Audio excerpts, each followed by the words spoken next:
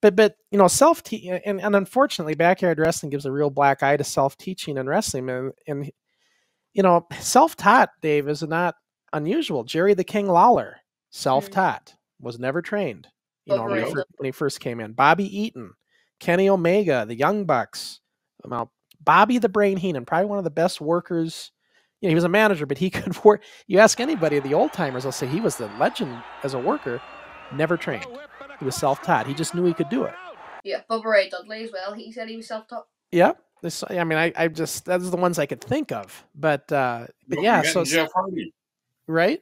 Now join it more to Keaton's generation. A lot of these guys did get some training too, though, later on, but they started out without any training and had their first pro match without any training. So my point is, that's not a bad thing, but unfortunately, backyard wrestling in the 90s just killed it. It just labeled everything horribly for that. Because those backyarders were doing it was all about, they were so influenced by the ECW and the hardcore matches and everything, and they tried to be the the next Mick, like you said, Keaton, the next Mick Foley or the next Hardy Boys. No one can replace them. Yeah, and it's and then what happens is they hurt each other, and then it makes the news. Oh, these kids did these wrestling moves, and somebody's in the hospital.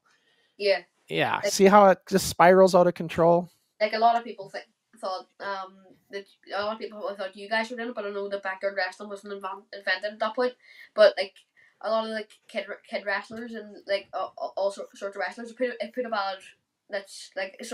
bad mark on wrestling at that point.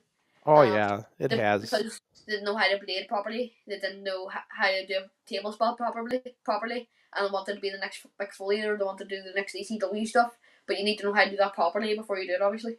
Right, and we exactly. When I wrote my book and documentary 20 years ago, I was constantly defending against backyard wrestling. The only reason I did it at the time is because I thought I seen those backyard DVDs and I thought I'm going to show them what was done before this. That was a lot better than what they're doing. But then unfortunately, when I came out with that, people thought it was current and they're like, well, this is backyard wrestling again. No, it's not. And like Coach Nathan was saying too, it even infiltrates into the indie leagues today, right? Sometimes they throw them in that camp. People that don't understand, that are not realizing what's going on here.